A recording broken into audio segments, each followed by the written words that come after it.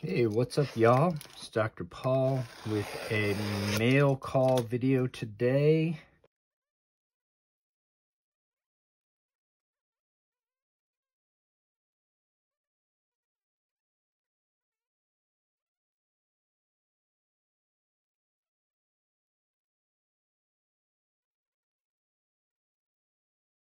I'm going to give you a quick word of caution the way that I'm pulling this tape off. You should be very careful removing tape this way. I have a lot of experience doing this, but you can easily put a ding in the cover of the paper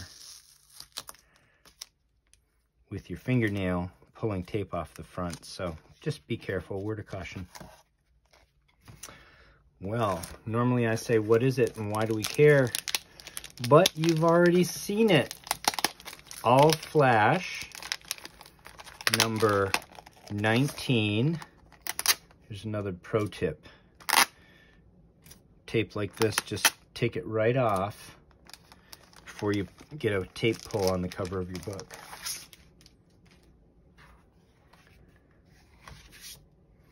All Flash, number 19. This is from June 1945. What a beautiful book.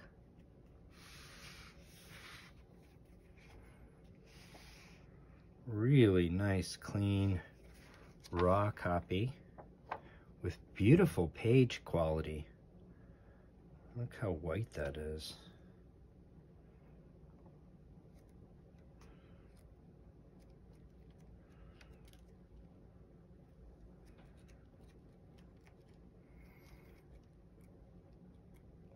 Had a great old paper smell without smelling musty. Again, beautiful paper quality here. Flash Comics was always an anthology series similar to action or adventure. And it was an early Golden Age pre-war series. All Flash was DC's reaction to what they believed was their ability to sell more Flash comics. So the anthology series usually had one story at least of Flash, but also had Hawkman, later Hawkgirl. Sometimes they were the cover feature of Flash comics. All Flash, in contrast, was nothing but Flash stories. So this book features 3 complete Flash stories of 12 or 13 pages each, starring Jay Garrick and his supporting cast. The cover story, The Adventures of the Mummy Case and the Wooden Man, really has a beautiful composition and Martin Nodell art. All 3 of the stories in this book were written by Gardner Fox. He's, of course, best known as the creator of The Flash, Hawkman, Dr. Fate, the original Sandman, and my favorite of all of his creations, he was the one who put together the Justice Society of America, the very first superhero team ever. All 3 of the stories were drawn by Martin Nodell. He's best known as the creator of the Golden Age Green Lantern. There are only 28 universal copies of this book in the CGC census. The fair market value of this book is difficult to estimate because there are so few copies in the census, they rarely trade hands. I paid $409 for this copy, all in, including the shipping and the taxes, which are significant when you purchase a book on eBay. For me, this is just a PC book. I will keep it raw. I will probably do a little bit of a clean and press on it. There is an opportunity, I think, to clean up some of the whites here. And to press this book, there's a little soiling on the back, more so than there is on the front, which is odd. Normally, or often, I think we get the opposite of that. But this front cover is actually very clean. In fact, I think this cover looks so good that it looks too good to be true. So we're going to take a closer look here. I have my camera now handheld rather than on my tripod. Look at this area here. See how we don't have nice sharp lines? It's a little bit blurry there. The color's just a little bit off right here. Similarly here. Look over here. See how these lines here just look a little bit blurry? See how this color looks a little bit off, a little bit blotchy? Look at the black right here. See how that black just looks a little bit blotchy, a little bit blacker here than it does here. Similarly, look at the red. See how it looks just a little bit darker right here? And also, see how it looks like there was a crease here, but there's no white fiber showing through? See how it looks like there's a crease here, but there's no white paper fibers showing through?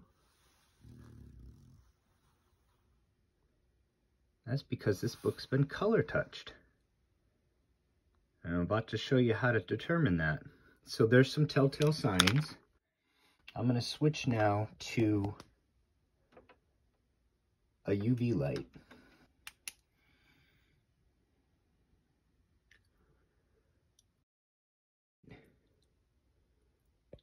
Look at that. That color touch shows up like mud over top of the paper under UV light. See how under natural light, or more or less white light, just looks red. And you can see there's a little bit of evidence of that blotchiness like we mentioned here and here.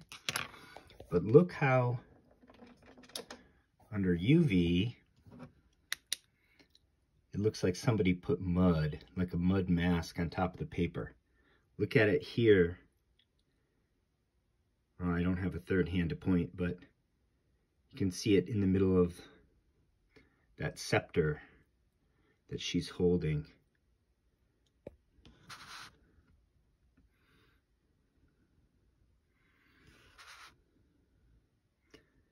Now you can see all the color touch around this wooden fella's feet,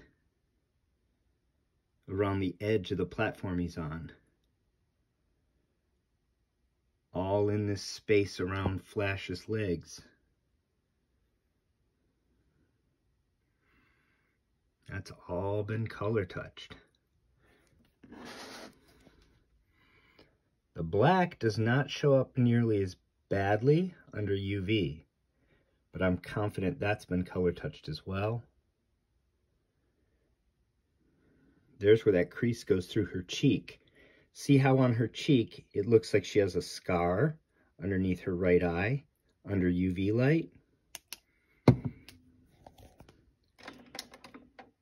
Under white light, it doesn't show up. It shows up just as a little bit of evidence of a crease, right?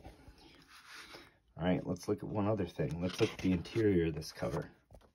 Okay, I've got the book supported a little better. I'm certainly gonna request a full refund on this book, and so I don't want to damage it, and I don't have a third hand to hold the paper properly. So here's the inside.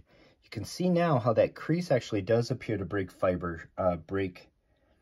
here. It looks much worse on the back than it does on the front. Also, that looks like it may be a glue repair right there with a little bit of tissue paper perhaps. But I think what's really gonna be telltale here is when we look at this under UV. So let me switch to that. Look at that. What appeared to be white paper, all color touched. This is cover up. Look how bad that is. This is cover up on the back side for what may have been bleed through for the color touch they did on the front. Okay, boys and girls, you always hear me talking about an honest book. This is what a dishonest book looks like. This is how you determine it. There's another potential tear glue repair right there. This book's been worked on actually fairly extensively. And I'm gonna assume, because I like to assume the best of people, I'm going to assume that the seller didn't know this. That if they had known this, they would have disclosed it to me. So I'm not going to come at them in an aggressive way. That's another tear that's been repaired right there too. I'm not going to come at them in an aggressive way and accuse them of anything, you know, inappropriate.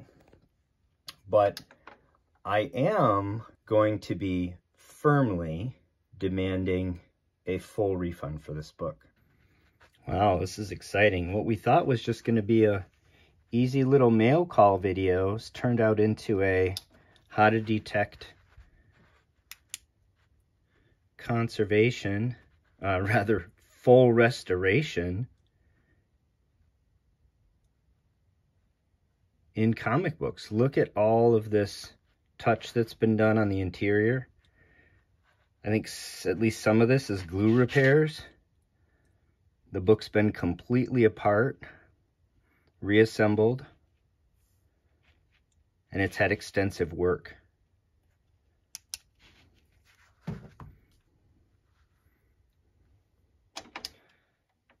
So, what do we do now?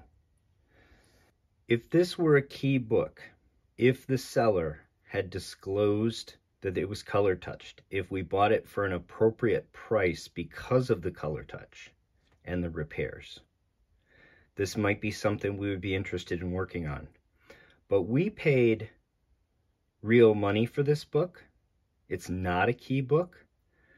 Frankly, in my opinion, it's not worth the trouble to undo this restoration. And I'm not interested in this book at all.